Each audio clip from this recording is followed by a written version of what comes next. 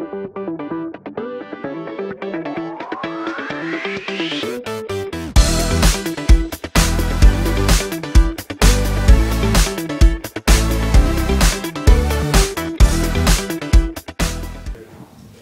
hello everyone. I'm Xiaochang Peng from University of Rochester, and this work is mainly about introducing semantic role information into string-to-tree machine translation to improve machine translation quality.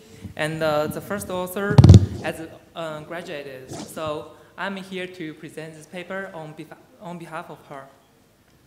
So semantics have already been proven to be useful to improve machine translation quality, and so here we want to apply semantic roles information into our string-to-tree translation system, and here we major apply two kinds of features. First, we want to translate with some kind of complete semantic structures.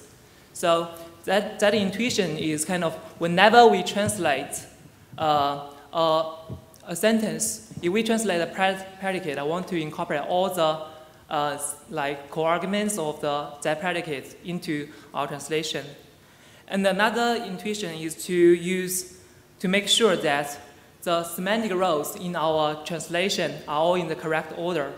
So we apply a certain strategy we define as semantic language model. That is just works as the normal language model. So our baseline system is a string translation system. We translate sentence to syntax trees, and we use synchronous context-free grammars extracted using standard GHKM extraction strategy. And here is one example of GHKM rule. So here it has a source side and a tree side. The tree side is a fragment of the original tree, and the string side is some spans of the original string. So we abstract away all the internal nodes in the graph in the tree side. So we finally get a rule like this. So all the internal non-terminals are abstracted away. So as for decoding, we use standard CYK style parsing, and I think you guys are all familiar with this. So so as for semantic role labeling, we use two kinds of semantic role labels. The first one is prop bank. So prop bank has more generic semantic roles labels. It's just like arc0, arc1, so it's arc plus an index. And here is one example. What flights go from Seattle to Boston via Minneapolis? So the predicate is go, and there are some arguments of it like flights, Seattle, Boston, which is arc plus some index, which we call as core arguments. Another type of semantic roles are argm local, which we call as non-core arguments. So in the next few slides, I will differentiate between these two. So another kind of semantic role labels is verbnet. So verbnet annotates verbs with semantic roles. So the semantic roles have more specific denotation. So one example is here. He came from France to Colorado. The predicate is came, and we have more specific semantic roles like scene, source, destination of this event. So we use the semantic role labeler, which is trained on annotated corpus. And for prop bank, we use just an annotated part from the pantry bank. And for verbnet, we use some mappings from the annotations in the prop bank to verbnet labels using the result of sending project. So for target size semantic role labels, we just attach the semantic roles to each non-terminal in the target trees. As for source side semantic role labeling, we specify the span. So we just attach the semantic rows to each span in the string. So here is one target side tree after semantic role labeling. We can see that the predicate is attached to VBG and the arg0 is attached to the noun phrase, and we can see arg1 there. So all the translation rules are extracted using the annotated parallel corpus. So as for source side semantic role labeling, we want to, our intuition is to encourage the decoder to generate all the essential semantic rows. So we want to extract some complete semantic rules. So for each predicate, I want to translate all of its core arguments.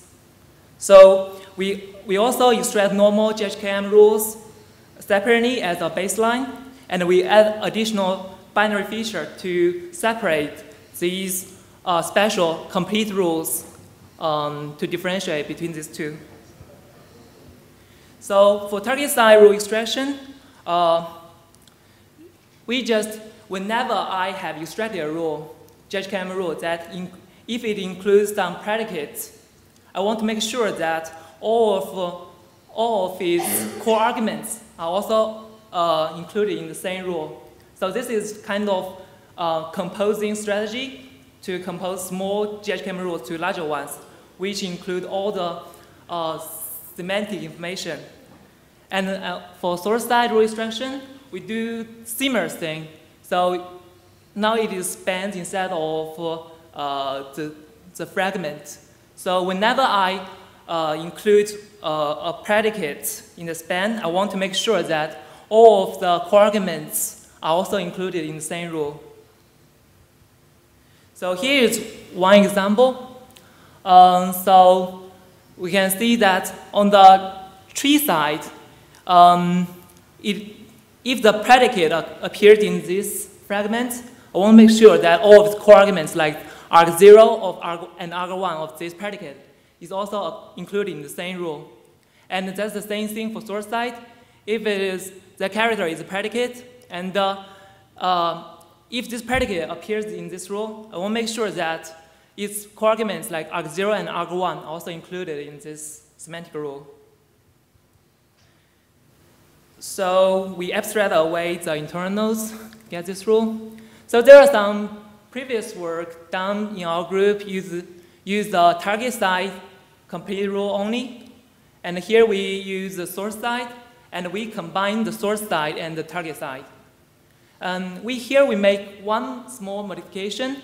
So we can see that there is, in this rule, arg0, arg1, and the predicate, arg0 and arg1 are still remained. Here we just get rid of this text, arg0 and arg1. And to differentiate, we use a binary feature to differentiate these two. And another kind of feature is we call as semantic language model. So we just kind of use sequences of semantic rows as a language model engrams. So the intuition is to encourage to make sure that the semantic rows in our translation are in the right order when we do machine translation. And here, in the previous strategy, we do not deal with non-core rows. Now we deal with non-core rows also. So we try a trigrand on annotated training data. So we define a new feature. We define a new feature that is handled just like regular language model. So this is our language model feature. So we keep a new field that is just a list of semantic rows in the current spans or the rules. And we also include all the semantic row list for each non-terminal. So here is one example of a deduction step.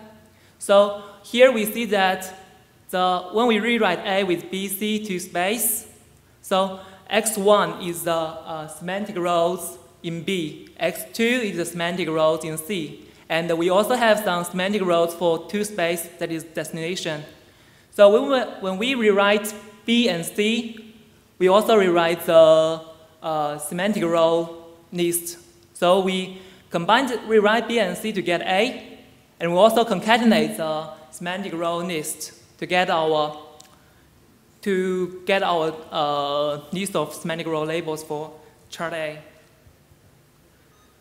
So as for experiment, we use a 250K Chinese English parallel corpus, and we use 392 sentences for development set and 428 sentences for the test set. So we keep 4 references for each sentence in the dev and test set. So our decoder works with early parsing, and it is string-to-tree decoder. And we trained our weights using MERT, and in order to make our results more robust, we run each experiment for 15 times. So the target size semantic row labeler is a Maxent labeler trained on section 2 to section 22 on the pantry bank. For source size semantic row labeler, we use a labeler from Wu and Palmer. So here are some results. So we use to see if our improvement is significant or not, we use p-values. So p-values are calculated using the bootstrapping method for statistical significance. Here we see that so the baseline and the second line is we just include the source side complete semantic rule.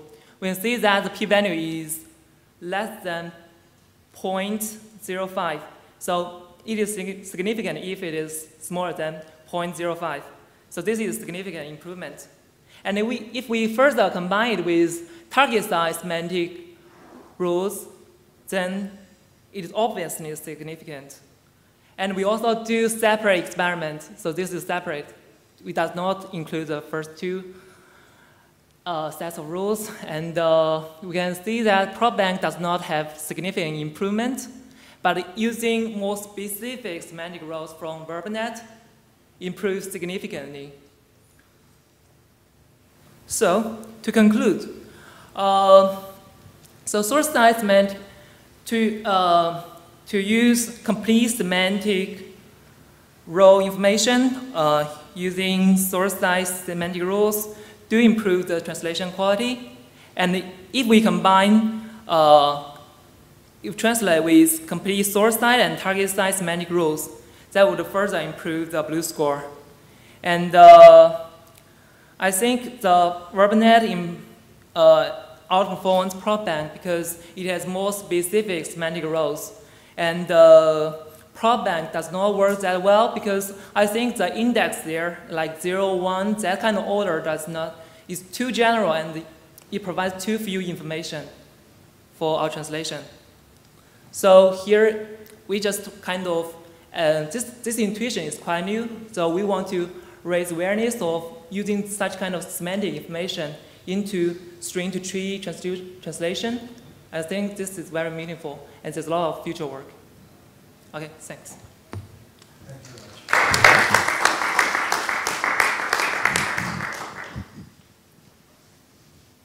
Time for questions. Thanks for this presentation. So, in many situations, there's one constituent that is argument to several predicates in a sentence. This is quite common, at least in English and other languages. And since your translation rules do model one predicate and all of its arguments, I'm wondering, in case where there's this sharing pattern, how does your model handle that? So do these rules need to assume that if 2 predicates share one argument, when you translate, the same sharing pattern occurs, or you have a way of kind of unrolling that maybe? So all the semantic, so after extraction of GHKM rules separately, that is the baseline, we extract these additional rules separately. So we extract these rules for each predicate. So whenever I found the predicate, I extract a separate rule for that predicate. If other predicates share the same arguments, so that is just for that predicate. So it is kind of differentiated between these two predicates. So that's not a problem if they two share. Yeah. And another comment is because usually the predicates might have too many arguments. So that's why we want to differentiate between the core arguments and non-core arguments. So we don't want to make the rule too big. It is too difficult to generalize.